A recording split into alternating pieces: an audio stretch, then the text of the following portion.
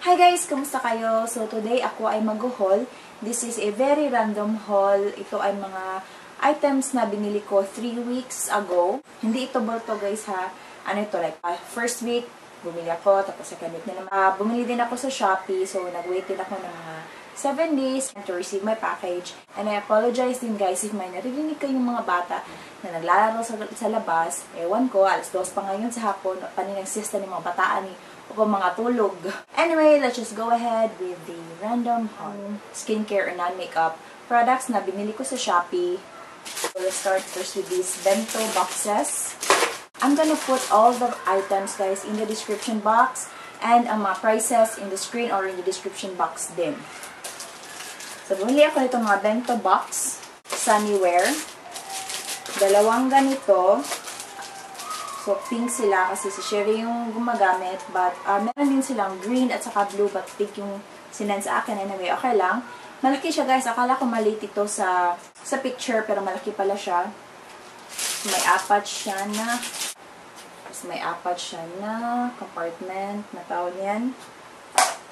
Na bento box. Ginamit ko na yung isa. It's color pink as well. Same lang ng color nito.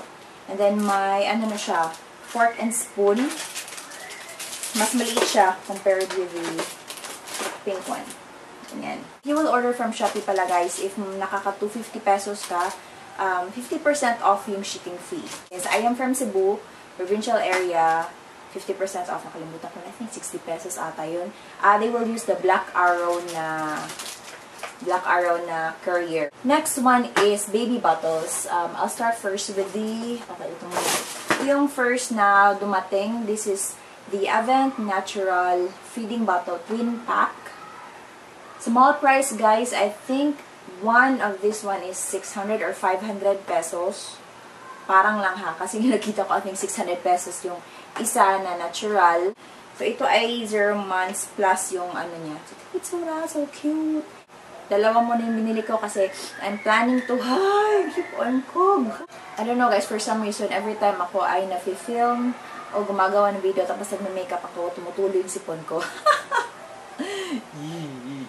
Then, clear siya. It's plastic. Ito yung nipple niya.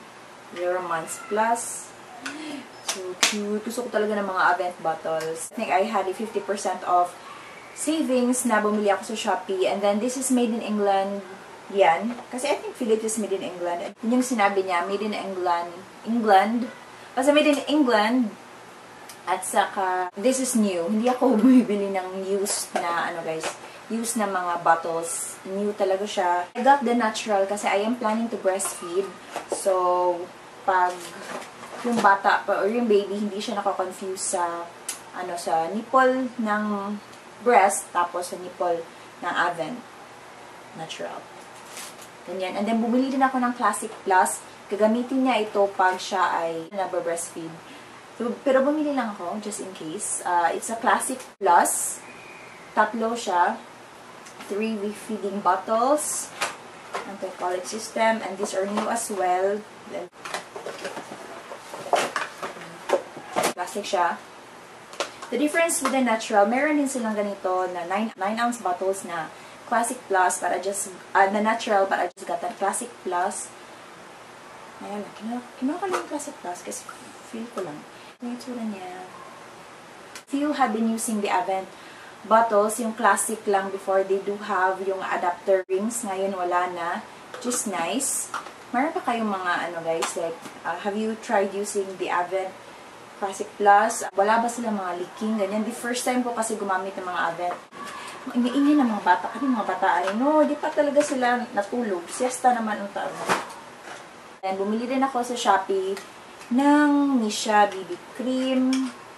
This is the Missha Perfect Cover BB Cream in the shade number 21. I have the number 23, but the number 23 is medyo dark na siya sa akin for the past years or past months, since nga the number 23 I was using that one when I was still medyo tan pa. I'm using whitening soaps. Medyo nag-light na yung skin ko, so I am parang step up ako, number 21 na ako. Medyo maputi siya sa akin pa rin. So, sometimes ginagawa ko, malitan yung nilalagay ko sa face ko or minimix ko siya sa number 23. So, the number 21.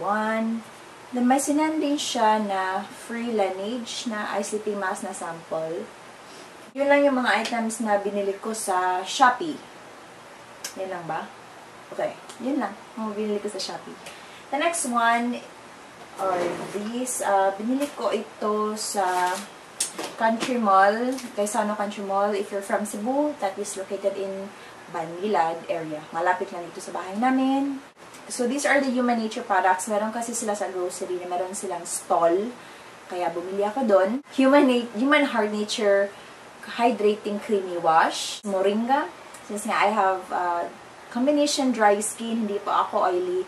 Kaya most of the skincare products na ipapakita ko sa inyo para for dry skin sila, guys. So, yan. I am planning also to do a review with the Human Nature products. So, let's see about it. And I also got the Human Heart Nature 100% Natural Sunflower Beauty Oil. And then, this is 50 ml. Sunod, itong Human Heart Nature Night Moisturizer. 100% natural, rich moisturization. Jojoba or jojoba, and plant collagen. So, tatlo yung binili ko. Ito si Celeteque Hydration Facial Wash with NMF Natural Moisturizing Factor. Kasi nga, yun nga, I have dry skin, so I'm just using. I think this is for all skin types naman.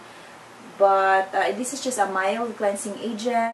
But this one doesn't tighten my skin, guys. It doesn't strip the oils sa skin ko. And next one is itong Celeteque Hydration Gentle Exfoliating Facial Wash.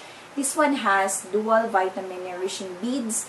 So, pang-exfoliate siya. Yan siya mga beads and it's just very gentle on the skin. So, I'm using it now. Black Beauty Protect Cuticle Coat Protective Shield Serum. Actually, nagamit ko na siya for years na. And then, I've read na meron siyang retinol palmitate which is not good for pregnant women. As in, retinoids po. Retinol palmitate, they're all the same. Di po sila pwede sa pregnant women. So, we have to be very cautious because even yung mga hair serums or hair conditioners or hair, mga whatever, ganyan, may retinol palmitate or vitamin A derivative sila. Last one is, bumili ako sa Ayala. Metro Ayala. Dito sa Cebu rin. Metro is department store lang siya, guys. I don't know if meron sa Manila yan or sa Davao, but dito sa Cebu kasi Gaisano, yan yung kasi yung maraming malls dito sa amin, mga guys. Bakit ba dami nagdo-doorbell? Ito kasi yung mga bata. Ito kasi mga bata, naglalaro sila sa yung labas sa gate, tapos yung mga ball nila, ganyan, na pumapasok sa bahay namin, kaya doorbell sila. Pero may tao naman sa ibaba, kaya siya na lang. First is this Fanbo na sponge. Very old school, guys, no? Hindi kasi ako gumagamit ng foundation every single day. Just BB cream and then I just use my hand or my fingers. I have mga brushes, ganyan. Meron din akong yung sponge. Pero since nga yung face ko lang naman yung mini-makeupan ko, hindi naman yung iba. So, I think na parang ito lang yung ginagamit ko for foundation. Ito rin Nichido na parang pang concealer, ganyan. Sponge din siya. Tiks ako karon kay, syempre, may baby na, kami on the way. Iba kasi pag isa lang yung anak mo. Pag naging dalawa na, tik mo tayo ngayon, guys. But if may extra money na, okay, magbili-bili tayo ng mga mahal-mahal. This Aido Lip Shiner.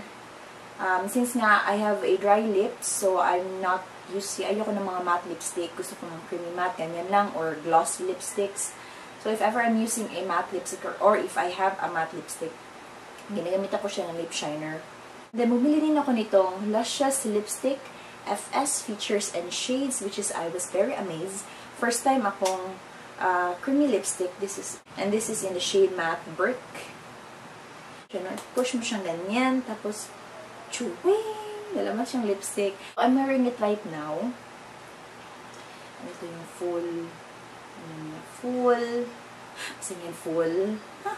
And I fell in love with the color just for the. I use it for everyday wear and then shame na siya ng color ng aking nail. Yan yun. O, diba, char? Alam. So, yun lang, guys. Yung mga binili ko for the past 3 weeks. I hope na-enjoy kayo sa haul na ito. And pasensya na sa Bisaya accent ko. From now on, ganyan na talaga ako magsalita, guys. Ito talaga ako magsalita. Tapos ng English ko, ganyan din. Kaya I'm trying my best. Yung mga first videos ko, or first few videos ko, mostly nag-i-English ako kasi hindi ko alam kung ano talaga yung kasi yung mga words sa Tagalog, hindi mo alam. Kapag nabibisaya ka rin naman, hindi naman lahat nakakaintindi ng Bisaya.